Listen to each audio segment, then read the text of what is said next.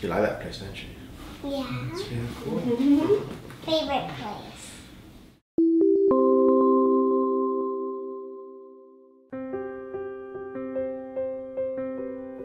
Dad. Okay. Dad's Jawagama. Okay. My. Who's that next to you, Lois? Amy Jawagama, Maisie Jawagama. 2014 in October, we had all had colds starting back at school, and about 10 days after the cold, Maisie got a fever again, and she asked me to move her arm for her. So I picked up her arm and it just flopped.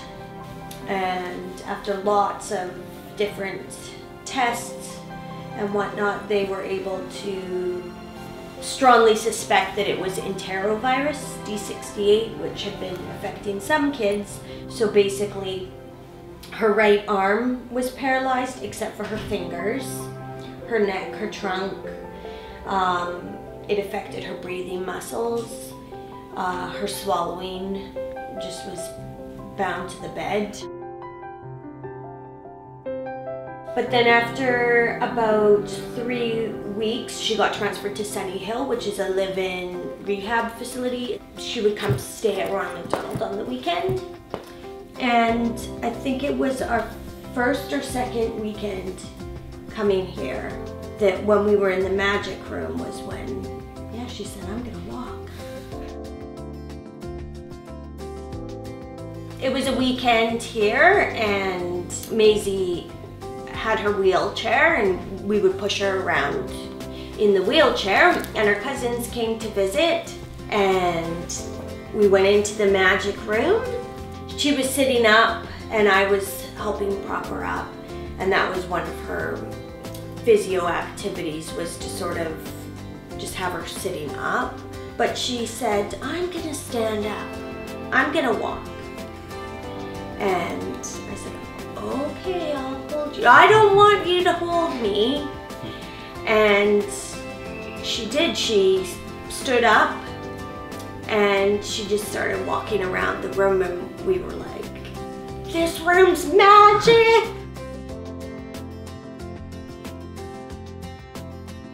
I think it's given us one of the best days ever in our life. And we felt like we actually were witnessing magic. And everybody, even the staff here, they were so thrilled by it.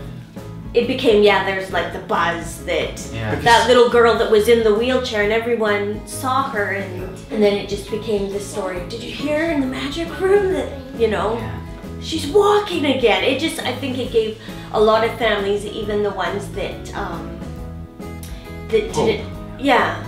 It affected more than just us, it affected everybody that was living who saw her. Yeah. Because it was such a huge boost. I mean, obviously for us it was the first step for her rehab and getting her back home.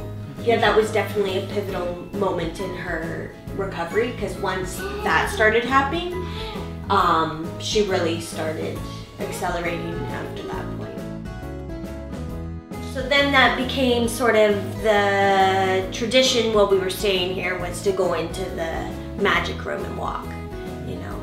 And it was great because it's very relaxing in there, and it seems very like safe and comforting, and it's dark and calm, you know, so that was my favorite place. That was your favorite place.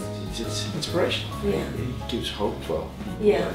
Gives people drive and encouragement. You know, you're feeling low and stuff. It just gives you that boost.